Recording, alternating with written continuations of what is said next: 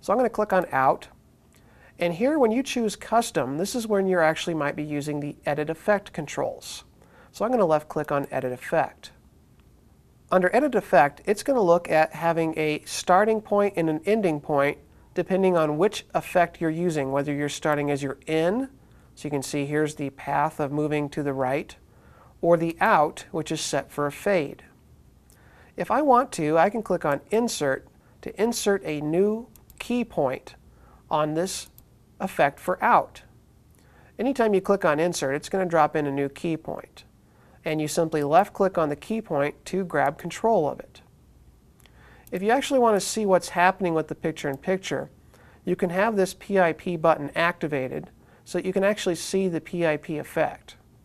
If you want, you can turn it off so that you only see the pointers in this case. But I think it's a lot easier to have it on, so I'm going to leave picture-in-picture on.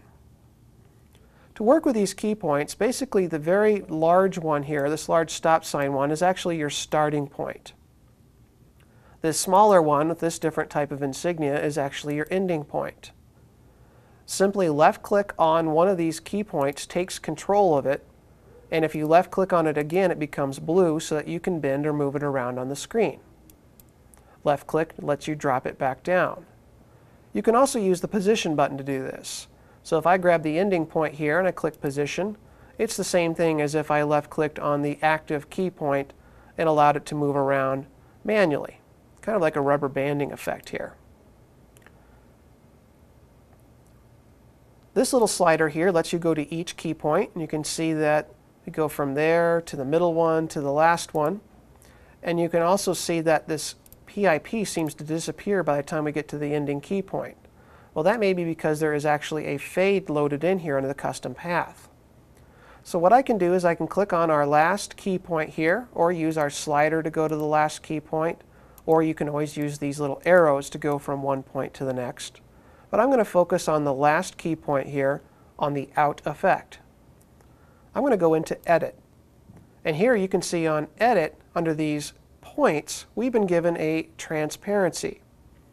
So what I'm going to do is increase this percentage of transparency so that now our picture-in-picture is a solid 100%. You can also even adjust your size if you wanted to raise or lower the size of the picture-in-picture, and then hit OK. And now every time you come along the path here, we can see that we can click on each one of these and our picture-in-picture now remains at 100%. If you want to add more points to the path, simply highlight one of your points and click on Insert, and it'll insert a point between the one you had selected and the one after it. As you can see, it's dropped one in here. Now, commonly in a lot of Casablanca software, these are actually called key points. Here in PIP Studio, we're actually calling these waypoints, more for bending parameters of this particular point in the path. And when you insert one of those, you'll see that you have these choices to turn on these sliders to activate a size increase or a size decrease, or have a transparency activated at that particular waypoint. Now we can kind of watch our preview for the out. Now it's going to come to the right, move down, shrink, and pop back up to full size.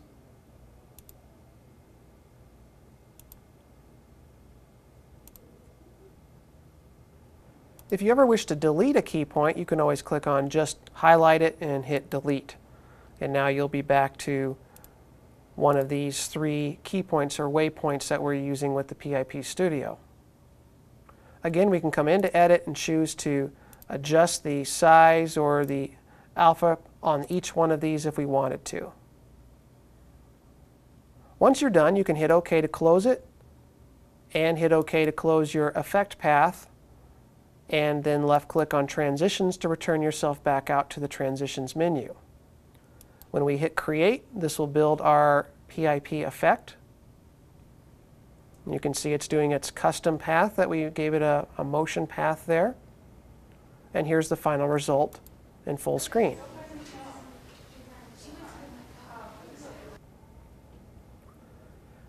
Now here's where if you wanted to add more than one picture-in-picture on the screen, you might want to do this by using your Scene Layering button.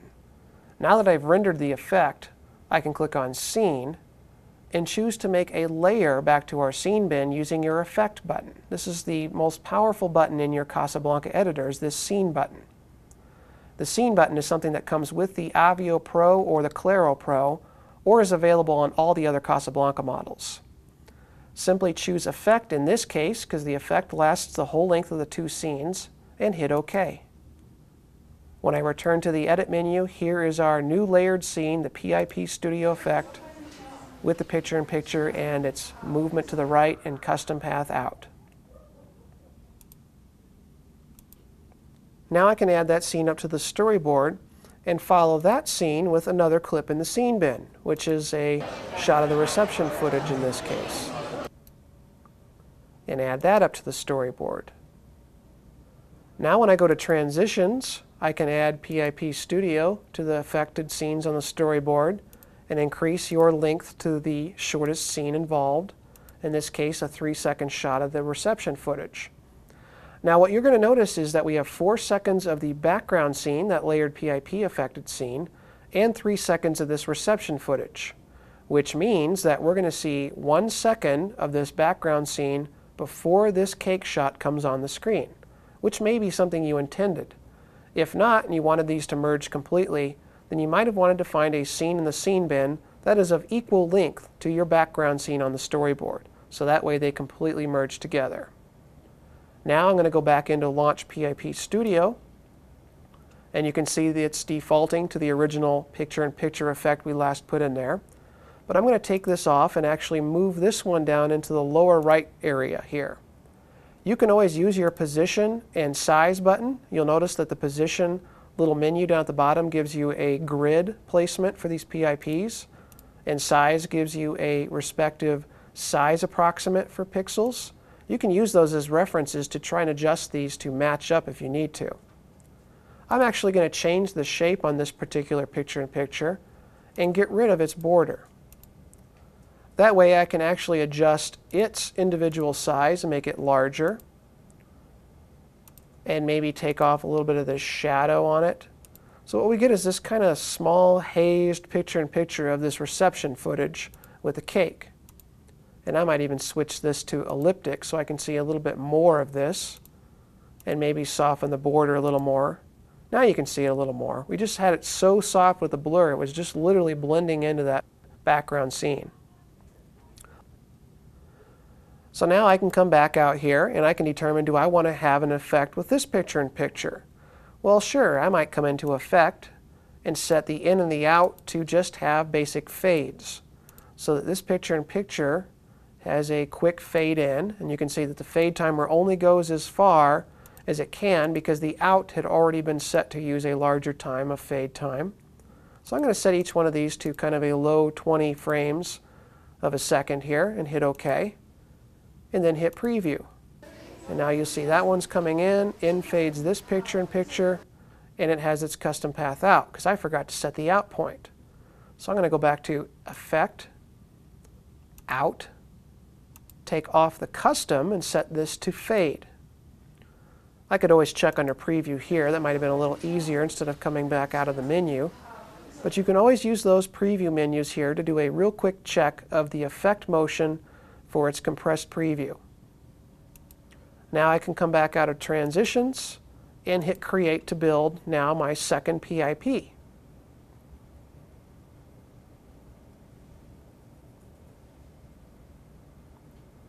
When that's done, now I can click on Scene, and this time I might choose Effect plus Scenes, saying take the effect, which is 3 seconds, plus the 2 scenes that are involved, and build that as a layer in my scene bin. And if I want to leave this effect up on the storyboard so I can go back and change it, I would not want to replace it on the storyboard, so I'd hit No. And now when I come back to my scene in the scene bin, here's our second PIP Studio layer. In full screen preview, move to the right, custom path, and our cake comes in with a little bit of that 1 second delay because we had the picture-in-picture come up a little later on that background scene on the storyboard. So you can see PIP Studio can be a great way to weave and blend multiple images on the screen at the same time. It can take some practice with the scene layering button and a little creativity, but it will really be a great tool to add to your productions. Check out some great examples of our PIP Studio sampler commercial on the website at www.macrosystem.us. One tech tip about PIP Studio is that if you use long scenes and a long effect up here, you may find that you start losing some of your audio of the background scene. This is because we are merging two scenes together in a transitional effect, so the two audio samples are also merging. So you may find that this audio seems to ramp down as the audio in the second scene seems to ramp up. The best solution for this, especially if you're focusing on just the background scene's audio, is to find the original scene that you were using as your layer. In this case, here's the original montage clip of this wedding shot. And what we'll use is a filter that's common in all Casablancas, is here under Special. We'll use the filter called Scene to Sample, that's found north of the white line. This filter takes the scene in your scene bin and makes an audio copy of the original scene's audio to move to the audio bin. There's no controls here, it's as easy as hitting OK. Then returning to the main menu, we can go right to Audio Mix and make sure we select the scene on the storyboard, that's our last layer series here, and highlight one of our open tracks of audio and simply add the original track's audio underneath the same starting point of the scene on the storyboard, that's your background scene. And using your correction tools, as you've been seeing in the Smart Edit 3 training video, or any of your tutorial guides for audio, that we can do a correction during one of the samples so that the original becomes muted. That way, all we have to do is hit Create, and now we'll have this original audio of this scene in the background stay on without having any fades or dips. So again, remember that when you do a merge between two scenes as a transition, it may affect your audio, and you may have to use your Scene Sample button to put a copy of the audio of the original scene right underneath your new layered clip and mute the original audio of those layers. That way your audio stays intact.